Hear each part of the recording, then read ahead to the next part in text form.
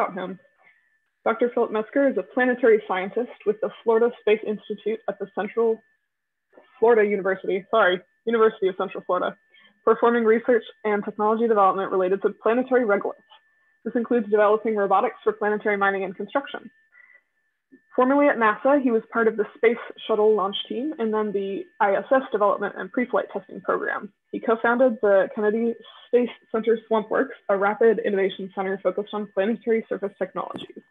Metzger's research led to NASA's effort to protect the historic lunar sites, including the Apollo landing sites, from rocket exhaust blast effects. He was selected as Kennedy Space Center's Scientist/Engineer of the Year for 2011. He received the Astronaut Silver Snoopy Award in 2011 and NASA's Silver Achievement Medal in 2014. He was selected by ASCE, the Aerospace Division, for the Outstanding Technical Contribution Award of 2016. So I will turn it over to Dr. Metzger. Thank you. So let me ask, are you seeing the full screen of the PowerPoint? We're seeing the PowerPoint itself, not full screen. Okay. Presentation. Yeah, let me go back out, go back in. I'm just going to share the desktop. Give me 1 second.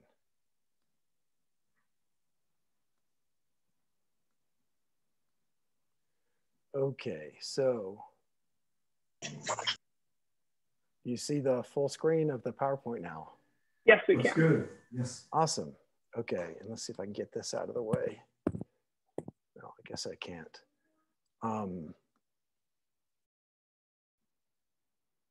right, well, good enough, I guess. Okay, so I'm going to talk today about the 21st century. Okay, that's better. 21st century, what great things we will do. It's truly an exciting time if you're in engineering and especially working on technologies related to space, which includes almost every technology. So let's just get started in this. I'm going to start out by talking about Alexei Kardashev. He was a Russian physicist. I think he's still alive, but earlier in the prior century, he was looking for signals of alien civilizations. And he started talking, he wanted to get people to realize that if we ever did see an evidence of an alien civilization, it might not look like our own. And so to get people thinking more creatively, he created the scale that we call the Kardashev scale of civilizations. And the whole purpose of this is just to stretch our minds to think that things might be different. How could things be different than what we know right now? He described a type 1 civilization as one that uses the energy of an entire planet.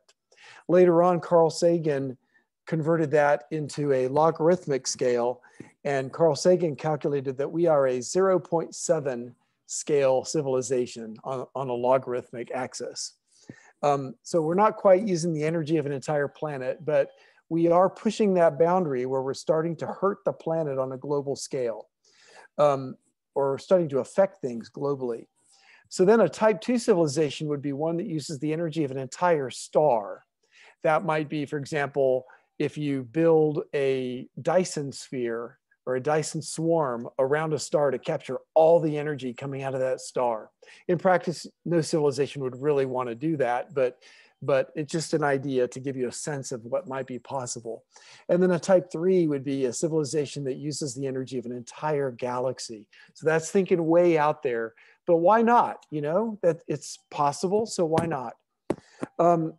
And I've just gone through these. So now skipping ahead, we are growing. We've been growing exponentially. We're starting to taper off in terms of human population.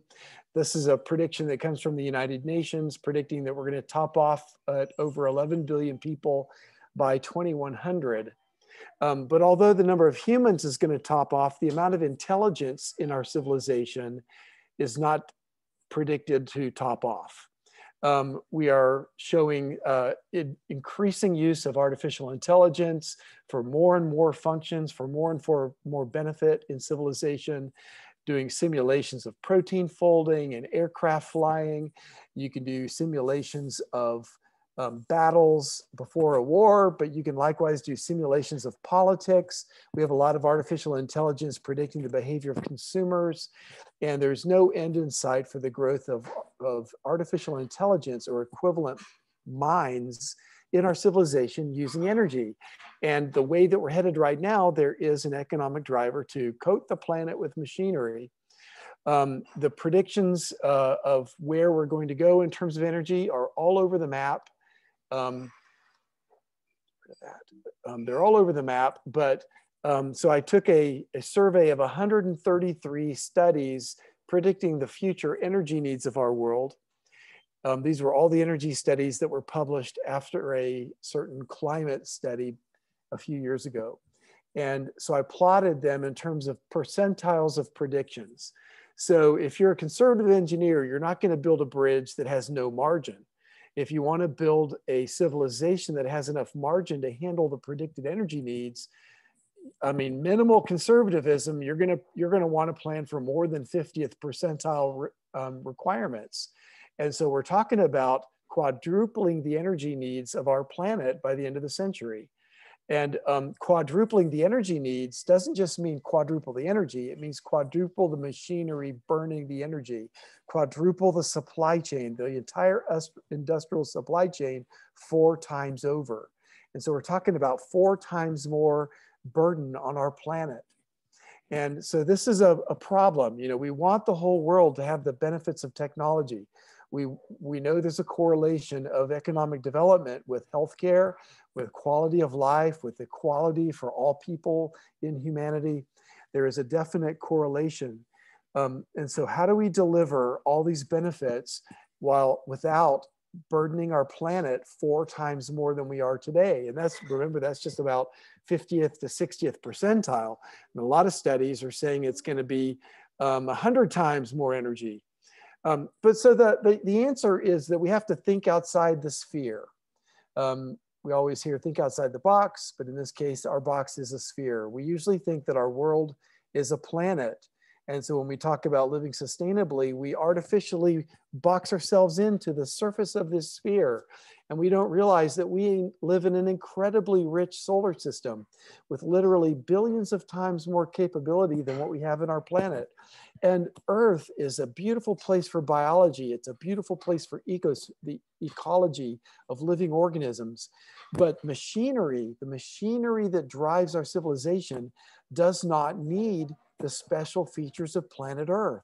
So why are we filling up our planet with machines when those machines could quite easily be outside the planet, yet still support civilization inside the planet?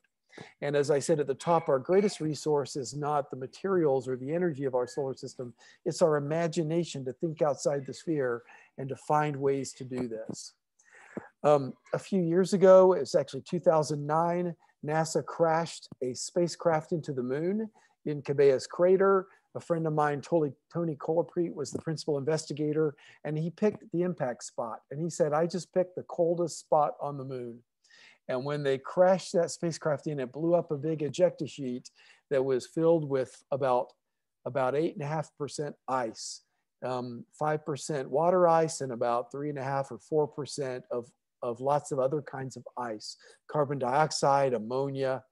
And a friend of mine, Tony Colapret, who was a NASA scientist at the time, said, now we know, now that there's carbon, nitrogen, and hydrogen on the moon, now there's nothing that can't be made on the moon.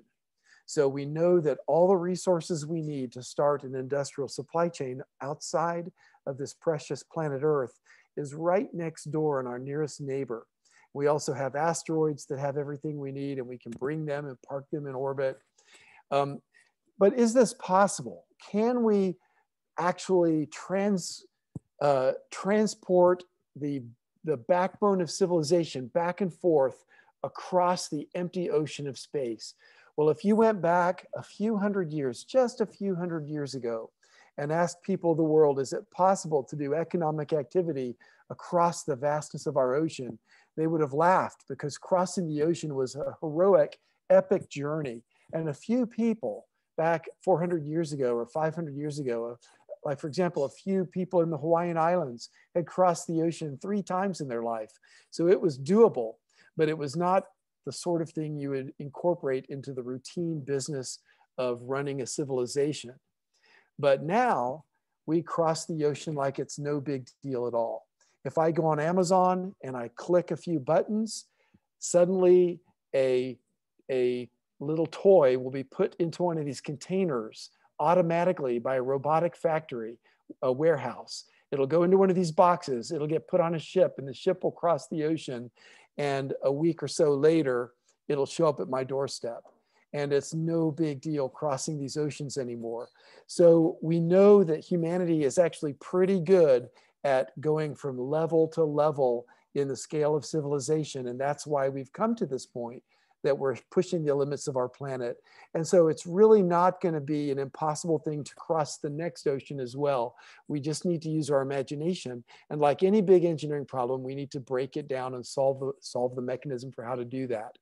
Now, back in the 1990s, and actually starting in the 1970s, Gerard K. O'Neill was a physicist at Princeton, and he started looking at how do we take the economic backbone of civilization and start extending it into space. And so he imagined these large rotating cylinders with artificial gravity inside, where you would have 10,000 workers in one of these cylinders, and they would be doing manufacturing. You would send up material from the moon. They would be doing all the manufacturing and creating these systems that capture sunlight and then beam the sunlight down to Earth. So the export from their little habitat that they would sell to the people of Earth would be energy. And they would make money that way, and that's how they could buy things from Earth. And so he was starting to look at how do we do basic economic trading with communities in space. But in order to make that work, you would need to have 10,000 people living inside one of these habitats. According to his estimates, until you had 10,000 people living in one of these giant cylinders, it would not break even. You would be losing money. And so trying to get the capital to raised to build one of these facilities with so much risk, it just seemed too impossible back in the 1970s through the 1990s. And so people started to say, well, it's just crazy, and don't even think about that anymore. But like I said, any big engineering project, it seems impossible if you are not part of the team that does it. This is why we talk about the great wonders of the world. It's a wonder because you weren't on the engineering team that did it.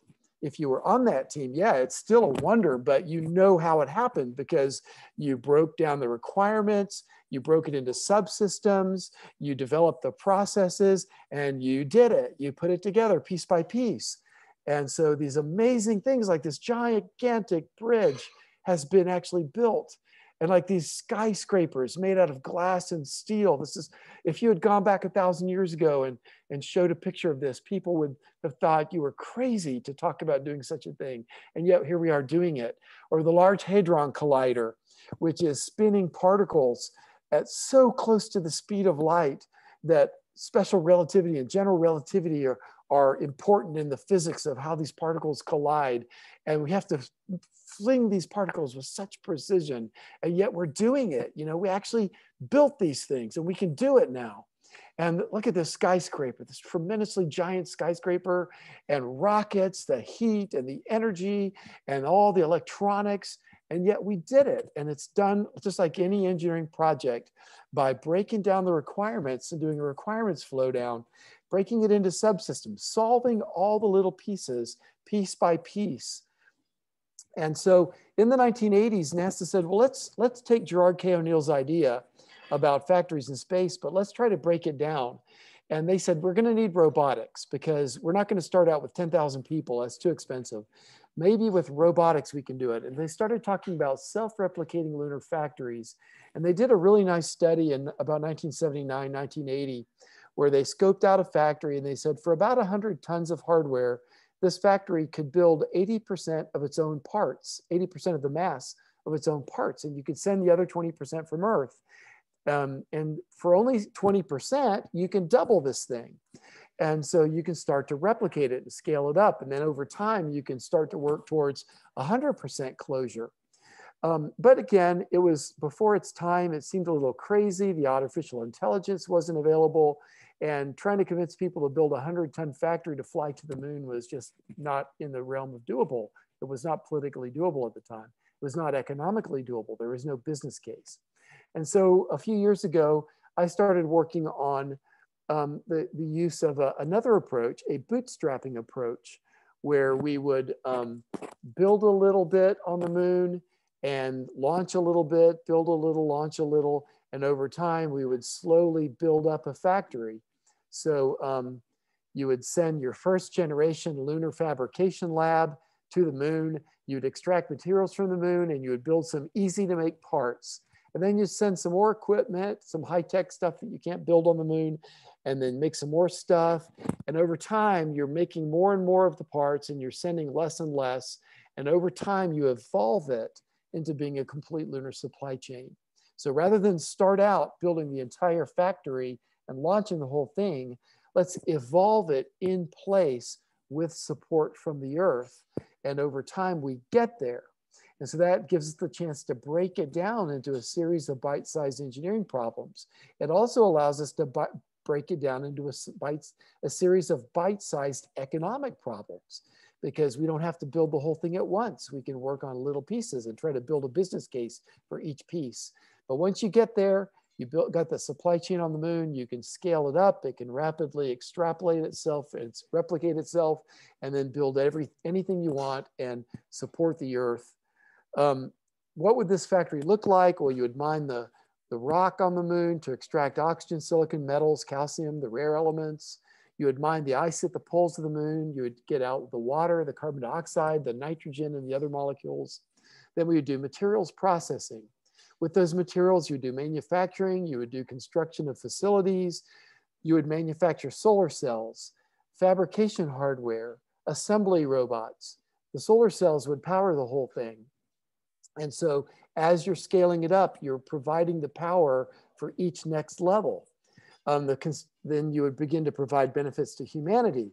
Early in the process, you could begin to make rocket fuel as one of the early products that would help develop a cash flow to support it.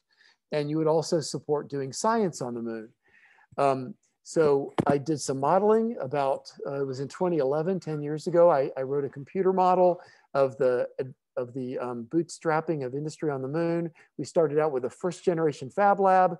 The mass, the power, and the throughput rates of the hardware were all based on actual equipment that we built at NASA. And so this was not just making up numbers, but we did have to extrapolate somewhat.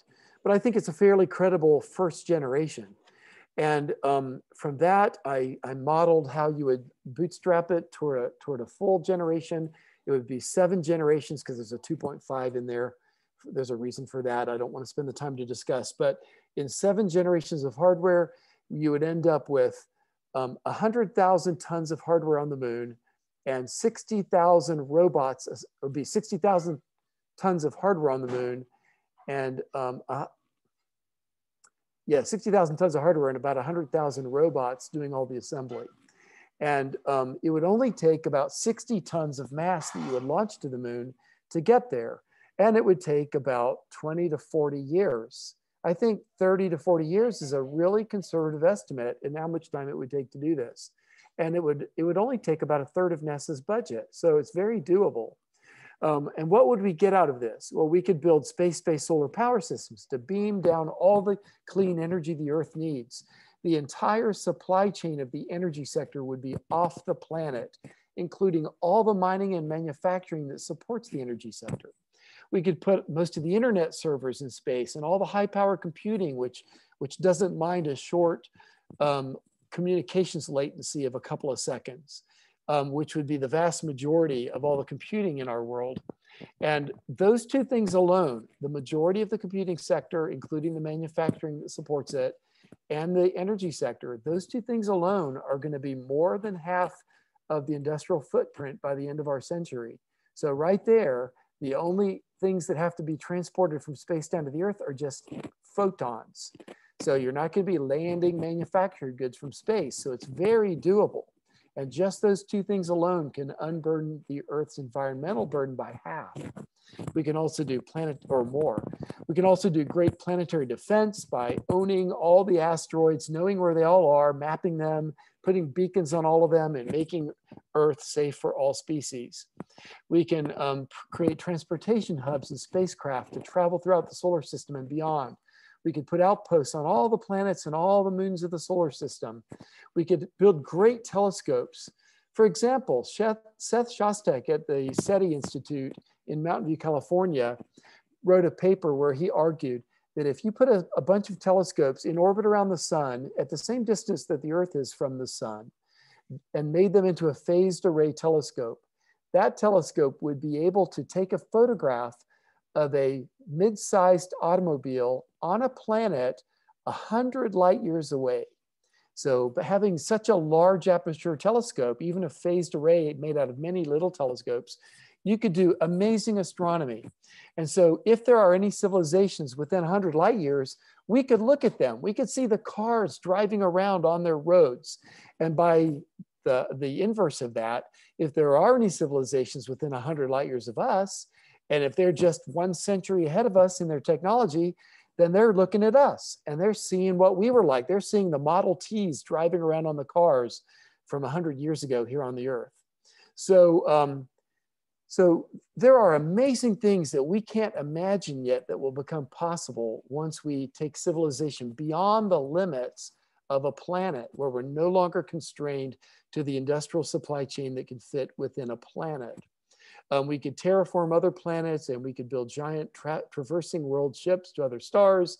We could build spore ships that would go to other stars, set up mining in their asteroid belt, and terraform planets so that when we arrive, there's already planets you could live on. So there's amazing things we can do. But let's talk about how do we break this down into achievable steps. Okay, so a few years ago, we had a field test on Mauna Kea in Hawaii, and we called it dust to thrust. You can see the dust right here. We were dumping dust, which was scooped up off the volcano. This rover was dumping it into a pneumatic conveyor system, which moved the soil into a processor, which then used sunlight to melt the dust, and it reacted it with methane as a recyclable reactant to extract oxygen. And that oxygen went over to this tent where it was liquefied, and it was used to fire a rocket engine. So it was dust to thrust, and it worked. It was great. So there's the solar cells concentrating the sunlight. There's the reactor, which extracted oxygen from the dust. We've done reduced gravity flights. These were some of the people in a lab that I used to run, testing the reactor systems where you flow the dust into the reactor and flow it back out, and we proved it worked at lunar gravity. We've also done some work on how do you build landing pads on the moon or Mars. And so these are simulated lunar soil that we centered, and we strapped it onto this landing pad, and Masten Space Systems flew their rocket over it. We had a big robotic arm 3D printing with simulated lunar soil. So that it was making this glassy material because it was using an infrared laser, and it was melting the soil. So these are just some examples of the type of work that's going on. And the reason NASA is doing this kind of work is because there's the potential to make exploration cheaper. And that's something less than an economic activity. You know, exploring is non-economic. We explore by investing taxpayer money for the good of the exploration itself, even though we're not getting back an economic product from it. But there is a desire in our society to do exploration. And so that creates the opportunity to develop some of these technologies, which will later on contribute to doing full-scale civilization off the planet. We have robotic competitions. And you can see I've got the 2018 University of Alabama robot right there. I love showing videos of that robot. One of the greatest examples I know about how students are making a significant impact in space technology. I mean, I'm still blown away by the capability of that robot. That was amazing. I was blown away. I loved it. But there's so much diversity of thought, so much creativity in the types of robotics. And we are really learning from this. Every year I go to this competition and we take notes and we ask ourselves, why do some robots get stuck and some robots don't get stuck? And we've learned a lot about it. And so this is going into helping NASA to advance the technologies. Another area that I'm going to focus on for a few minutes is landing pad construction. I think there's going to be a business case in the near term for building landing pads on the moon, driven by geopolitics, because we don't want our nation's lunar landings to sandblast the Chinese hardware. And we don't want the Chinese landings to sandblast the US hardware. And so in order to solve the geopolitical issues of damaging each other's hardware, I think there's an opportunity for companies to develop these technologies and build landing pads. And so this will help move the ball down the field towards getting industry in space. It's a simple step, but it is a real step. So I've done some work for the Jet Propulsion Lab, scoping out how big a landing pad needs to be. We broke down the requirements to the inner zone where it's hot, the outer zone where it's not hot, but you have to stop erosion. We've looked at different technologies like using concentrated sunlight to center the soil. Didn't work too well. Using microwaves, you get better depth of penetration, but it's really high energy. We've looked at using infrared resistive heating elements to center the soil using an additive process. We had issues with process control, but it basically worked. It needs more work to make it better. We looked at using pavers. Pavers have a problem in the center of the landing pad. The gas goes between the cracks, gets under the pad, and then explodes the pad. So we need to improve the interlocking nature of the pavers and grouting methods, but we made progress in this.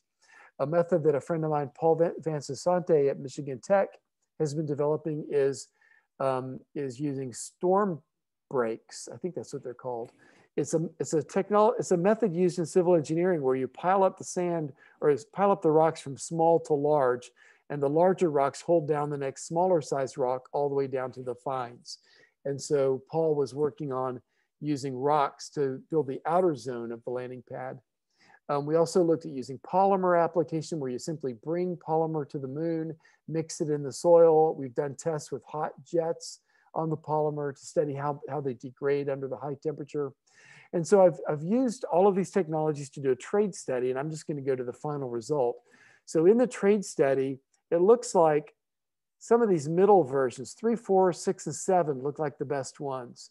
So either sintering or pavers in the middle of the landing pad, and either polymer or gravel on the outside of the landing pad. And so there's still a lot of work going on in these areas, but there are a number of people writing proposals, trying to advance the technologies. And I'm hoping pretty soon we're going to have some private companies building infrastructure on the moon in order to support international exploration at outposts on the moon. And that'll be a business case for some companies. It's a business case supported by taxpayer-funded exploration and science. And so it's still not a consumer-driven business case in space.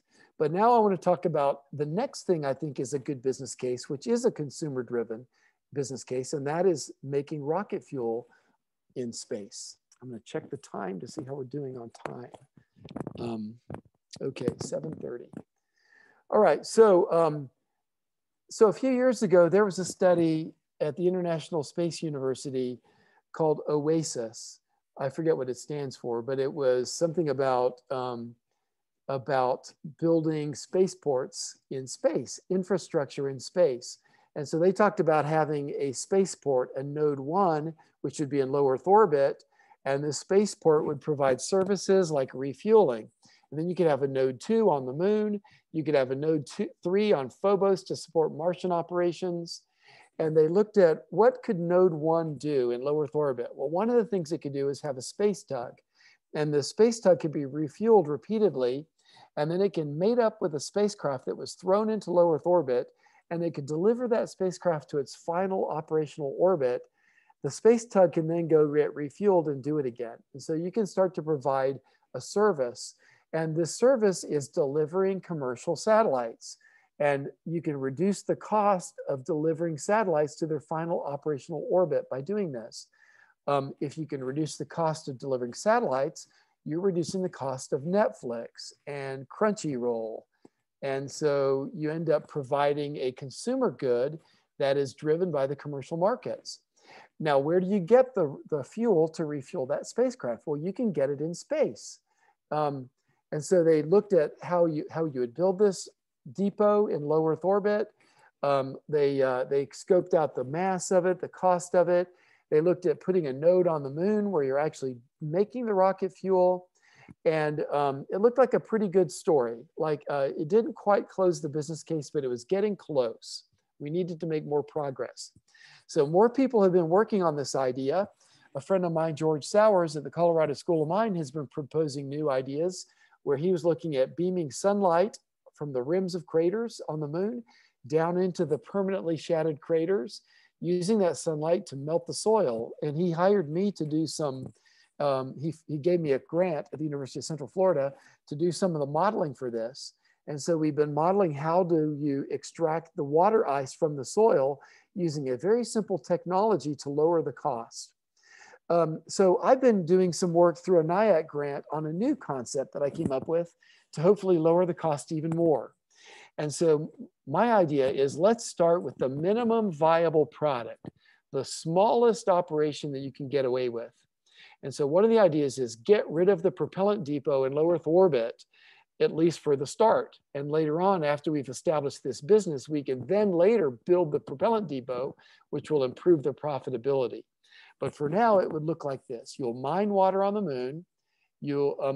So a company like SpaceX will throw a spacecraft into an initial orbit. So this is supposed to represent geostationary transfer orbit, but it could be low Earth orbit or anything else. So they throw the spacecraft into GTO. Now, the old way they would do it, or actually the way they do it now, is they include a thruster on the spacecraft. And over a period of 6 to 12 months, that thruster slowly raises the perigee until it reaches the operational orbit. And it takes 6 to 12 months for that spacecraft to get to its final orbit. And during that time, it's losing revenue that it could be making because it's not operational till it gets there. It takes 6 to 12 months. That means it loses about $100 million in revenue. But during that same time, you're paying all the costs, finance charges, you're paying operational costs, insurance charges. The spacecraft is wearing out. The technology is getting older. And so it's a real loss. This $100 million is a real loss. And so if we can get it to its final operational orbit in less than $100 million and get it there in about a day, then that's a real profit. So here's the idea. You mine water on the moon and your space tug leaves the moon and goes all the way to the Earth without a depot.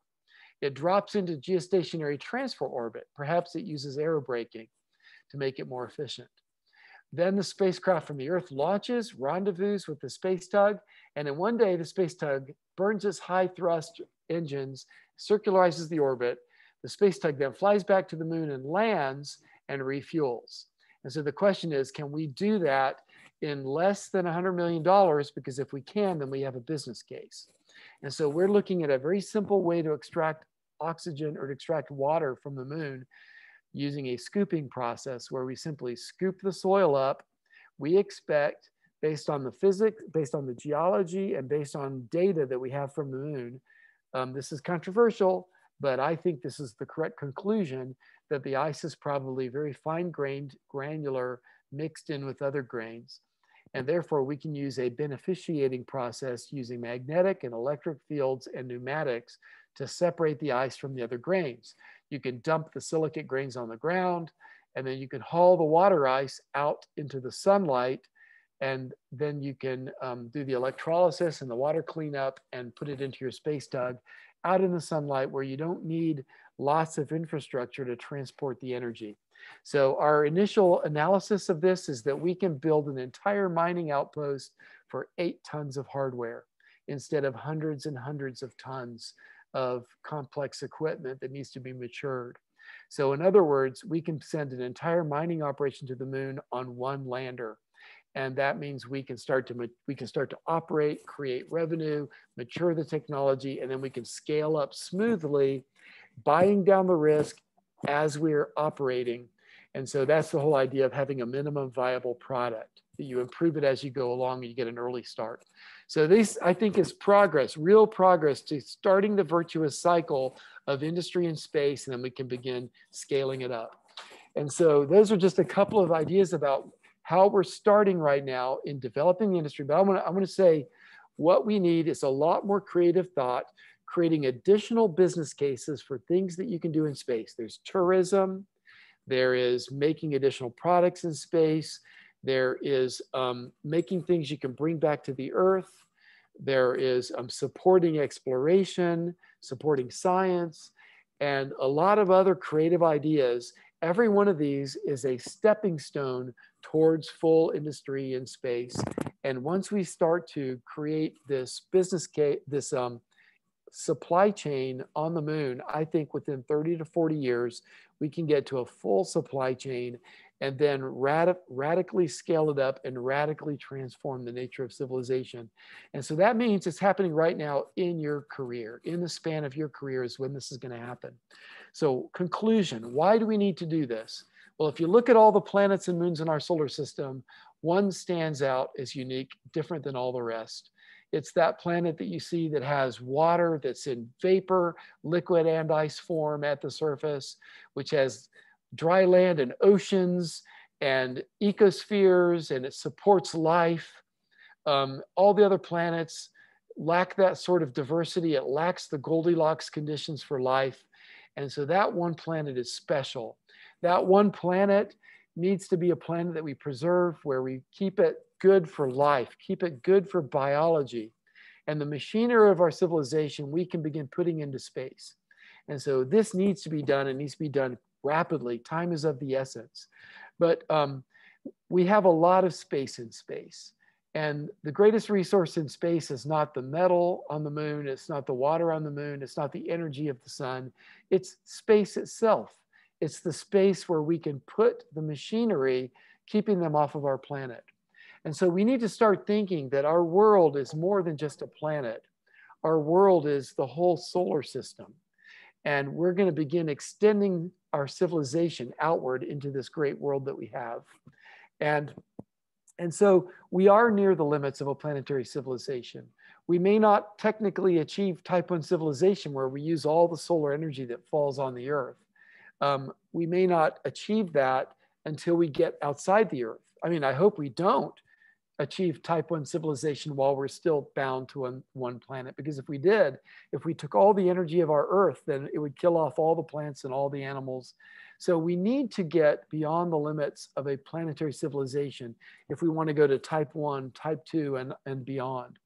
But we can do this. We can move this beyond this planetary limit, and it's happening now. So I hope those are some inspiring words for you to let you know that this is a really cool time to be an engineer. It's a really cool time to be a space technologist, to be a roboticist, to be in aerospace, mechanical, electrical, to be in business. It's a good time to be in art, to communicate the vision of what we're doing in space. It's just an exciting time overall. So I think I've saved enough time that I can answer some questions now. That would be great. Thank you very much. The ideas that you've been throwing out are everything that we're excited about. So thank you very much for coming to speak to us. We do have some questions. Dr. Ricks asks, what are your ideas about the first few Artemis missions? Okay, so yeah, there's a lot of different ways I could try to answer that. I'm really excited about the Artemis program. I mean, we've had lots of in-house arguments and disagreements over what it should be like. You know, people have said we should not use SLS, we should use SLS, we should not have gateway, we should have gateway. Gateway should be in low lunar orbit, it should be in near rectilinear halo orbit. You know, there's been arguments all over the place about how to do it. But to me, the most important thing is that we do it, get going on it. And so I would rather not argue those details. I would rather just go with what's politically viable and make it start happening now. Now, when it was first announced, when it first came out that it was going to be in 2024, I was interviewed about it, and I went on record right from the start saying that I don't think we can really do 2024. But I said, I think it's a good goal. And even though I don't think we're going to make it, I think it's important to have a short goal in order to light a fire under us to get us moving fast. So I would rather not move the goal out. Some people are saying 2028 should be the goal. I would rather keep it closer than that. I mean, I think it's a given we're not going to make 2024, but I would rather slip it year by year and keep the fire on to make it happen faster. If it were up to me, I would probably skip the gateway. I think gateway could be really cool. It would be especially cool if we turn it into a propellant depot. But that's just an in-house argument. You know, ultimately, if we have a gateway or don't have a gateway, I'm in favor of it either way. And right now, the politics are lining up for us to do the gateway. So let's do it. I don't know if I answered your question, but I'll take a follow-up if you want. No, that makes a lot of sense. This next one is actually for me. Are Gerard O'Neill's ideas any more feasible now than they were in the 70s? And what would your ideal space settlement look like? Yeah, so I think they are. See, when Gerard O'Neill in the 70s was doing his work, he was largely ignoring the future role of robotics. And that was because you couldn't really foresee the future role of robotics. It was, at that time, robots were science fiction. But we are now well into this robotics revolution. There are factories on the Earth. There are literally right now factories on the Earth that are operating where there are no humans in the factory tonight. And there won't be any humans in the factory for the next 3 weeks. You know, they're called lights out factories. And they turn off the lights, they turn off the air conditioning, and a month later, the people come back in. Now, these lights out factories are making everything from beer to robot arms. And now part of the reason they work is because they put a bunch of spare robots in there. And so when a robot breaks, the robots will pull off the line and a spare will take its place. You know, they're not fully automated Star Wars type robot factories like on Geonosis. You know, it's nothing like that. But the fact is, we have factories with no humans inside them. And so we have come a long way to making space industry economically viable in space. The key issue, I think, that's remaining, well, there's two key issues. Issue number one is creating business cases that will allow us to bootstrap the supply chain in a piecemeal fashion, rather than saying we need to deliver the entire supply chain all at once, because it's hard to convince anybody to put that much money into a risky venture all at once. So we need to break it down into bite-sized business cases. I think that's the one real problem. The second problem, I don't have any real concern with, because we don't need it solved for another 20, 30, 40 years. And that is the amount of artificial intelligence that we need in the robotics. Right now, robots are great for structured environments. And that's why we have lights out factories. They're highly structured. There's nothing unknown in that environment. But when you guys built that robot to operate in the regolith, you had to put machine learning in it to handle unknown situations. Like, you don't know exactly where the rocks and the craters are going to be. Okay, so that's the key issue. Artificial intelligence and robotics to work in unstructured environments. We need progress in that field. But we really don't need that progress for 20, 30, 40 years. And it's going to be happening as we're bootstrapping industry in space. I expect that those advancements are going to be made.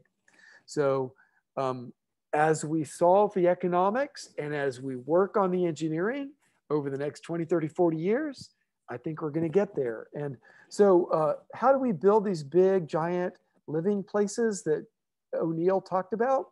Well, I think you have to get the supply chain in place first. Once you've got the supply chain and it's adequately robotic so that you don't have humans turning all the wrenches, then the cost comes down so low that you can do wild stuff like that. And so the kind of big, wild engineering that is possible is going to be solved as an economic engineering problem bit by bit. But I totally believe we're going to get there this century. Thank you very much. We have a question from Mason. Have you seen the TV show The Expanse? What do you think of its vision of the future of humanity? Yeah, so I love that show. But season one, when I started watching it, I was like, whoa, whoa, whoa, wait a minute. Where are the robots? Because I couldn't imagine that you're going to be mining chunks of ice from the rings of Saturn where it's entirely human labor, where humans are doing everything and getting their arms chopped off and stuff like that, So I tweeted about it, just joking around, like, where are the robots? And then a friend of mine, Joel Sercel, who has an asteroid mining company, he tweeted it and he's like, yeah, where are the robots? And he copied the Expanse, the writers of the books. I forget the two people's name, what the pseudonym they go by, but he copied them on it. And they actually tweeted back at us and they said, well, if you want to, you can write the boring but technically accurate version. So it was pretty funny.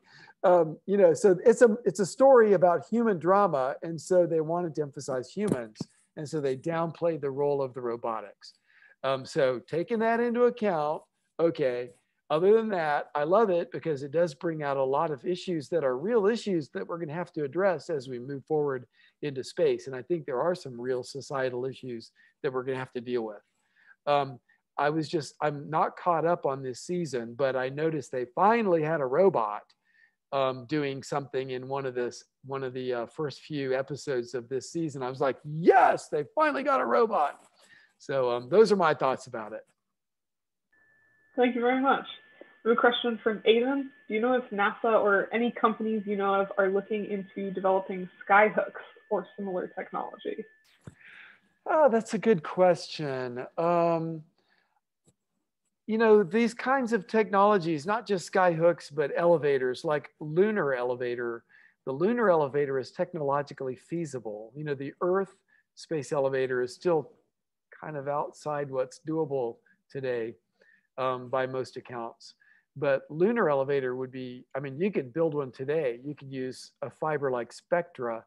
You wouldn't need anything exotic. You could go to a commercial vendor and buy the material and build a space elevator on the moon.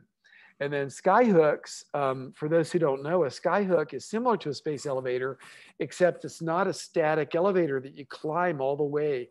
Instead, it's an orbiting vehicle that has like a pinwheel of tethers that dip down. And so I don't know if you could do this on the Earth. I guess from an airplane, you could grab the hook, but on the moon or another airless body, you could very easily have a tether swing down. And as it swings by, it grabs your robot, or you grab the tether and it just pulls you up, and then you let go and it flings you into orbit. So it's a way to get to space from a large gravity body without rockets. So it's a cool idea, and I think it's well within technical feasibility. It's just a matter of the business case. You've got to find investors who want to put the money into it. And so you've got to have a commercial product that's going to have customers. And the investors, they're going to want to make a profit within 7 years or so. And so you've got to put together that story. And so far, to my knowledge, nobody has put together a story for skyhooks where they're able to get investors and actually start doing it. But it's always in discussion because it is definitely in the realm of feasibility. Thank you very much. We have a question from Greg. Since the internet has become such an integral part to all of our society, do you envision us attempting to create an interplanetary internet? Yeah, that's a cool question, and absolutely we will. One of my favorite sci-fi books is called A Fire Upon the Deep. It was written by a computer science professor, Werner Vinge. He's also the person who coined the term the technological singularity. People talk about the singularity, which we think might happen in this century, where suddenly you have this runaway explosion of artificial intelligence. Well, he was the person that coined that term. And in his book, A Fire Upon the Deep, he talked about a galactic internet. And of course, you got all these problems with speed of light and so forth. But it was really cool how this concept of data and internet was integral to his concept of super advanced civilizations throughout the galaxy. And but even within our solar system, that's going to be an absolutely mandatory thing. There are people working on these ideas already. I used to have some friends who were working on the standards for interplanetary data communications, and I told you what I think are the first two business cases in space: landing pads to support lunar operations, rocket fuel to support boosting ComSats. Of course, there's a lot of other technologies for supporting science exploration. But I think the third one is going to be gigantic antennas in Earth orbit to support the internet, because there's only so much data you can squeeze through fiber optics before you start to melt the glass. There's really a limit in physics, and we're starting to get to that limit. And once you hit the limit of what you can put through fibers, then you have to start exponentially rapidly increasing the number of fibers that cross the ocean. And the internet will not be able to keep up. I mean, we will not be able to keep up with the growth of the data demand within a couple of decades, according to current projections. And so how do you go beyond fiber optics? What is the next technology? Well, this is why people like Elon Musk and Amazon and others are talking about these mega constellations in low Earth orbit. So these mega constellations will be able to extend the growth of the internet for a couple of decades. But the problem is they're too low. The beam spots are too small and they fly by too fast, and you can't get enough space. Well, it's called angular diversity. You can't reuse the same frequencies from the same beam spot at enough different angles. And so I think ultimately we're going to have to go to gigantic phased array antennas in geostationary orbit. And if you have a giant platform with enough phased array elements, we're talking about an antenna that's the diameter of 3 football fields, too big to launch on a rocket. But if you could build an antenna out of phased array elements with hundreds of thousands of elements, then you can have a multi-beam forming antenna that can beam in 100,000 different directions on all the same frequencies at the same time, each beam with a different data stream. And so you can have N antennas on the ground talking to N antennas in space. So you get N squared. I mean, not exactly, but it scales like N squared, with the number of times that you can reuse the same frequencies from each spot on the Earth. And so I've run the numbers on this, and this kind of a system will extend the growth of the internet to the end of the century. And then by the end of the century, I don't know, you may have run out of options, or you're going to need some new advanced physics.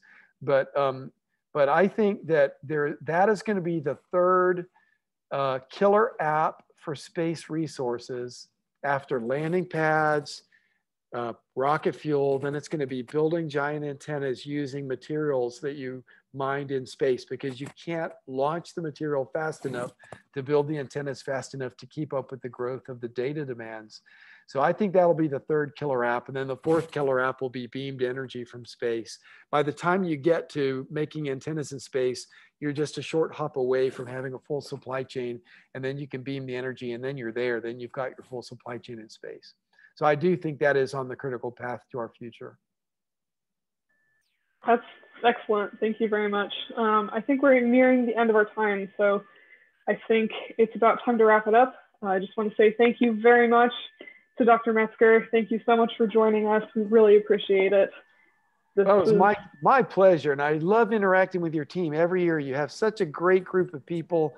And honestly, when I talk about what students can do, I talk about the University of Alabama robotics team every time. You're the greatest example I know of stellar achievements and really contributing to space. And I know that y'all are going to have amazing careers because of this education that you're getting. And so thanks to Dr. Ricks for the great job he's doing. It's just the primo example of what people should be doing all over the world. So my hat is off to you all. Thanks, Phil. Really appreciate your time and your willingness to talk to us tonight. Thank you very much. I hope you and your family stay safe. All right. Thank you. You too. Thank you. Bye. Bye-bye. Everyone, please fill out the attendance poll. It's in the chat before you leave. Thank you. Everyone have a good night.